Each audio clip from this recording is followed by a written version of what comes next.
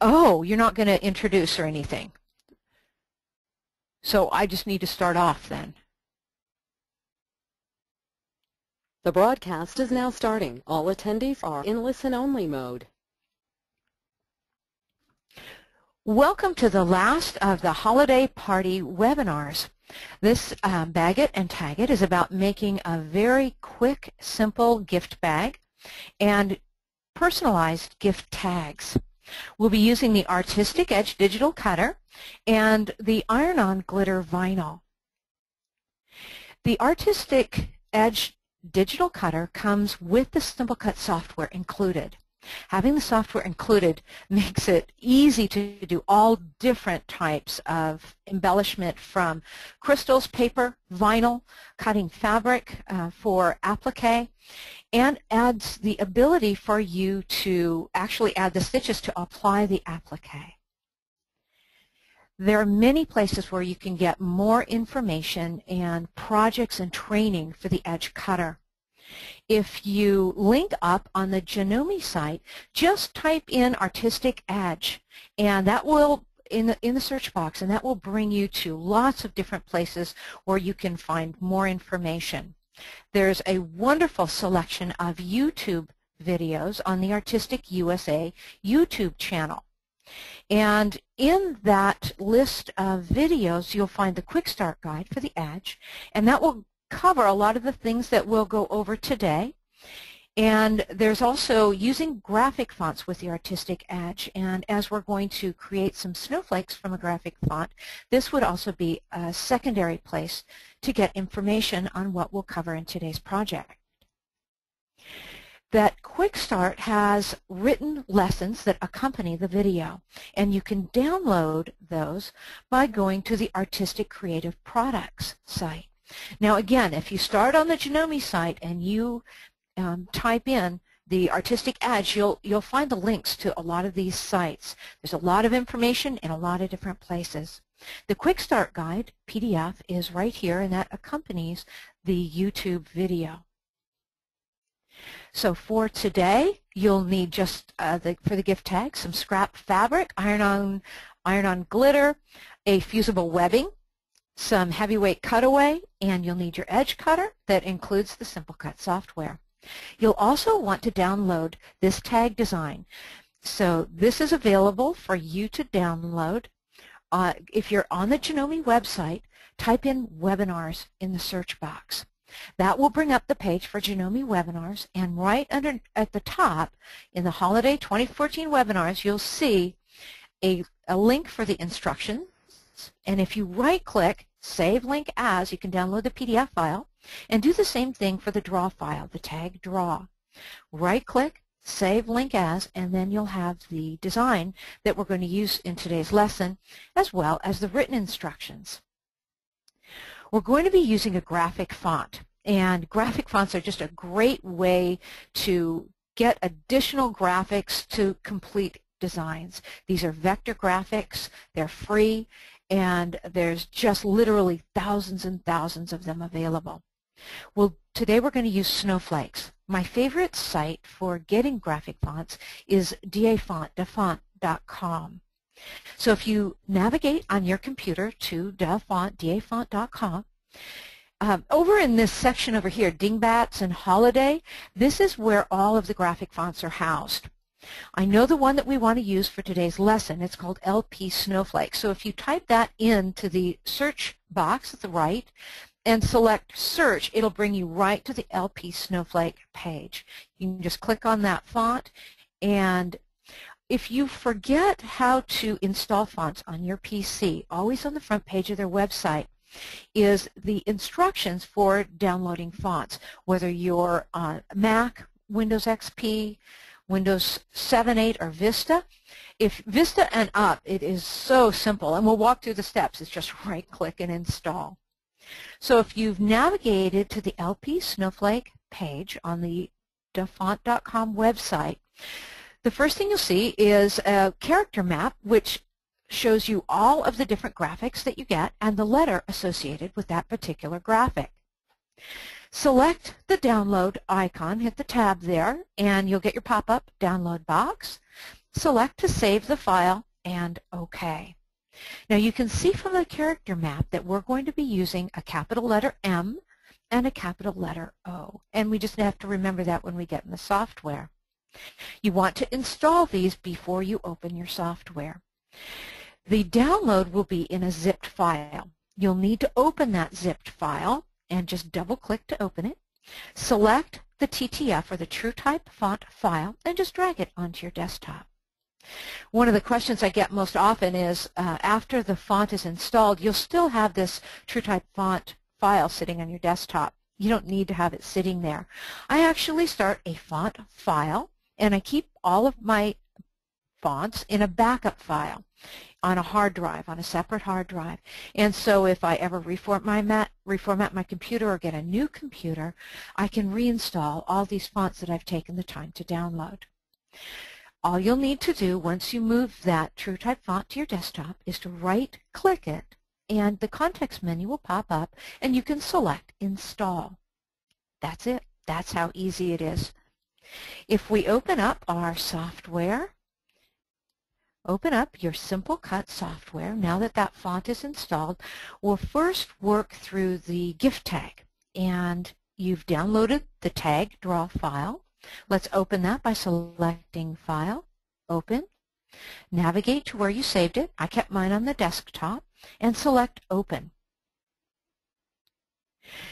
This is going to just provide a backdrop so we can get the lettering the perfect size to fit on our finished project. I would also like to print out a pattern, and I can do that directly from the software by going to File and Print. Whenever you see something with the 3 dots afterwards, like the Print, File, Print, that means it's going to open up another dialog box. So you're not actually just instantly printing. The 3 dots mean you'll get another box here that'll pop up. And this isn't going to help me. It's on 2 pages. I've got a hoop outline and information that I don't need. I just need the pattern so I can cut out a gift tag. Come over to the Design Only tab, select that, and now selecting OK, it'll send it to the printer of your choice. So now you'll have a pattern that we can use to cut out the gift tag.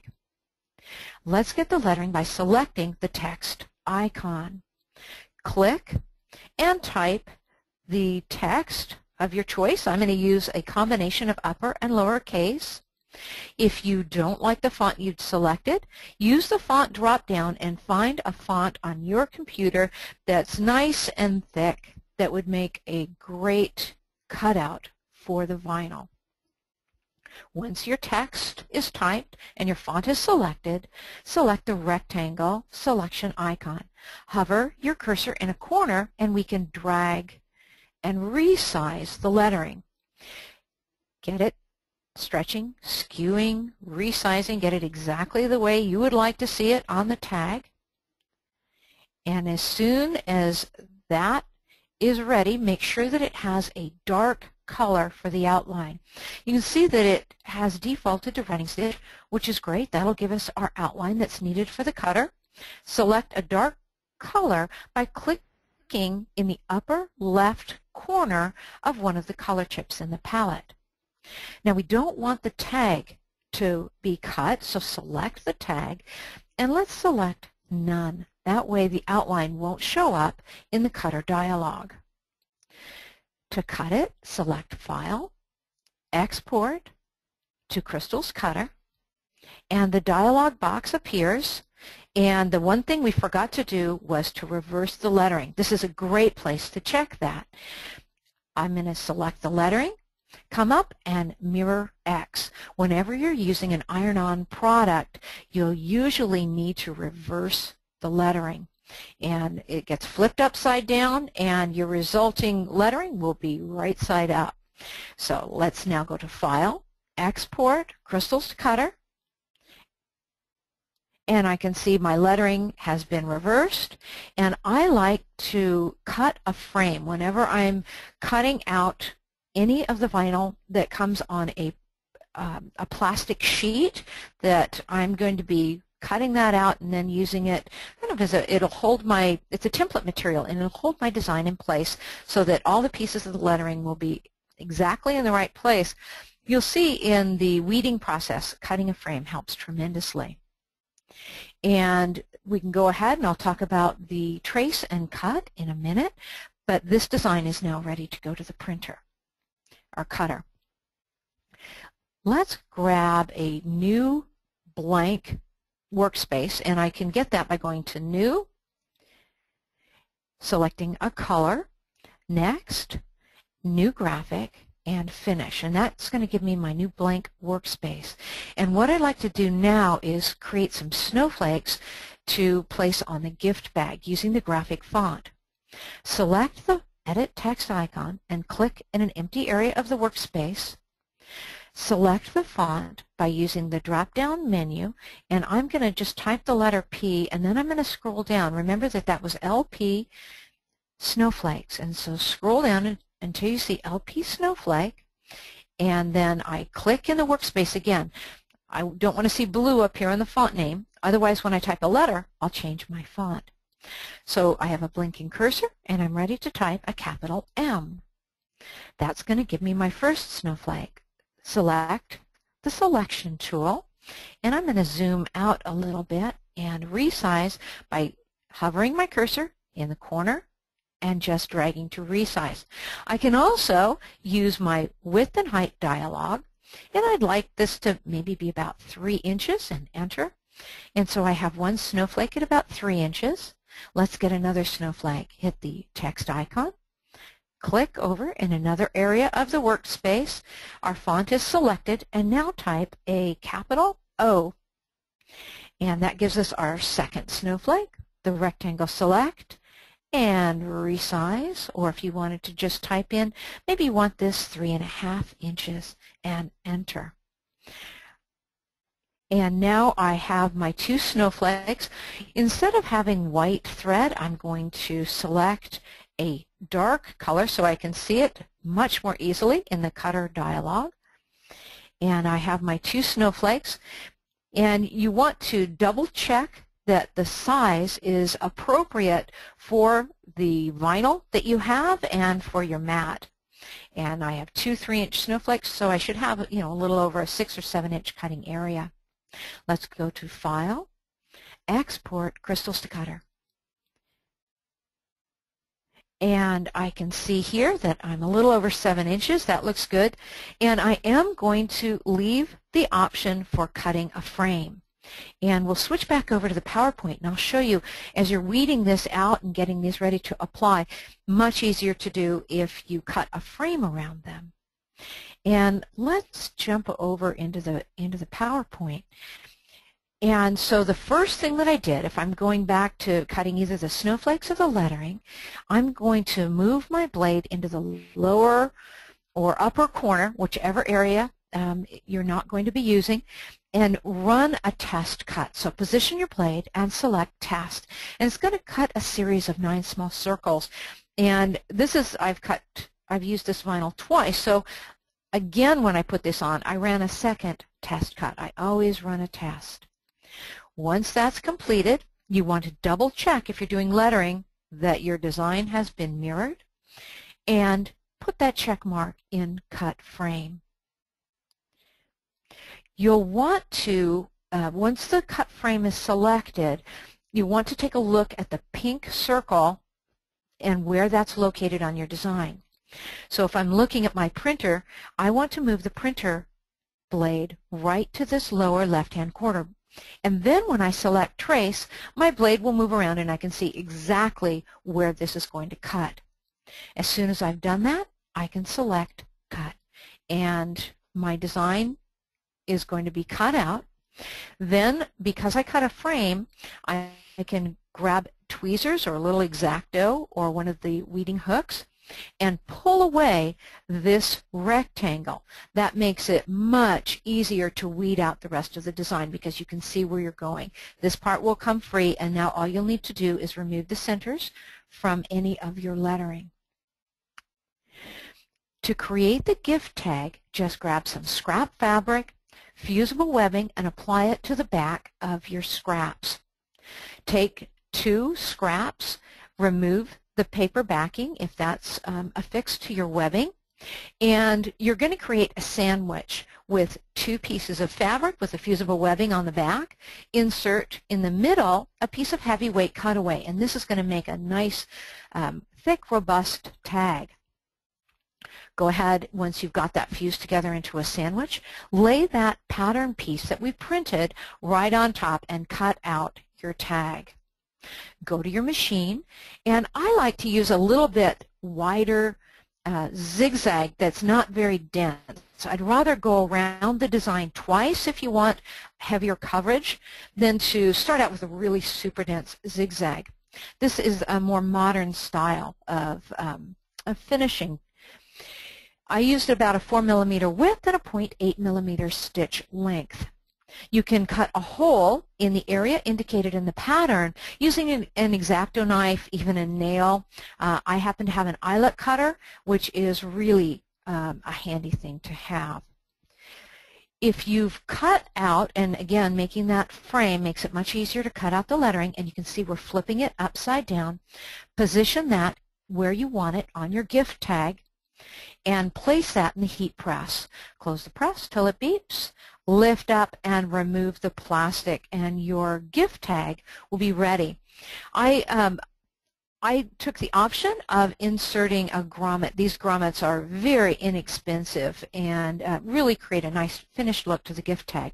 And I was able to make 3 of these gift tags within a half an hour from start to finish. Once you get going, make them all at once, and they're very quick and easy. For the gift bag, I cut out the snowflakes, again using the frame, and that makes it much easier to weed snowflakes. It could be much more complicated, and it'll make it easier to save your vinyl. You'll have uniform pieces that are much easier to use in your next project. Now, there wasn't any need to mirror these snowflakes because they really are symmetrical. So to create the gift bag, this was kind of a fun trick. I love the utility foot, the M foot. And this is usually used for overcasting, which we'll do next, but you can also make an incredible rolled hem with it. Put the M foot on and feed your fabric so it just comes up against the edge here. You'll see a little bit of fabric feeding up against the guide. If you look here, you'll see that that fabric then rolls over, and if you use a zigzag right, so the zigzag is moved all the way to the right, you want to stitch with the 3.5 and the length of 0.65 millimeters. And if you use that zigzag R stitch, you will have a perfect rolled hem. Really quick and easy.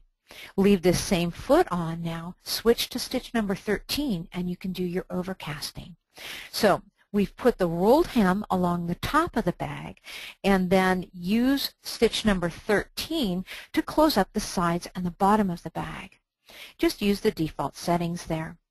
Flatten the bottom of the bag, grab your scissors, and cut off an inch or so, and that will let you create a flat bottom for the bag for being able to stand gifts up. So if you're using, you can make any size bag you want. I just used a fat quarter. You can fold it lengthwise, widthwise, depending on the size of your gift. This is great for bottles. And this will create a flat bottom. Now you'll just want to finish that up with that same overcasting stitch. You can use the same foot, or you can switch over to the stitch in the ditch foot and affix a ribbon to the bag. So kind of fold the bag out, see where you'd want to apply the ribbon, fold it in half, and then stitch it into a side seam. And that is really it. Now you can apply your snowflakes. I applied my snowflakes after I finished the bag. You could apply them before, but I wanted to make sure that I put them in the right place and that I didn't get them too low or too high on my fabric. So I waited, completed the bag, folded the bag in half, and then put my glitter snowflakes onto my gift bag. And I don't know if we have any questions, but that completes today's webcast. Thanks for joining us.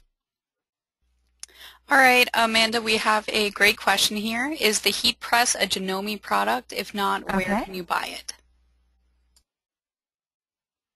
Yes, it's an artistic product, and that should be out at our dealers now. The artistic heat press. I'm looking at the cutter.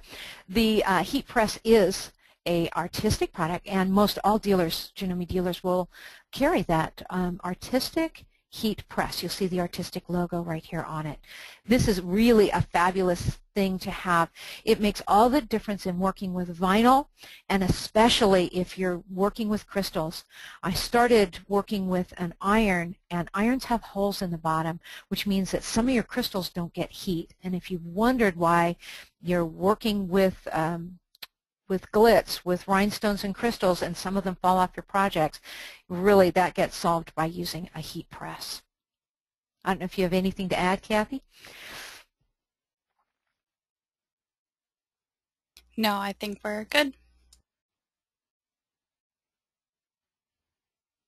If there aren't any more questions, and that should do it for today's webcast.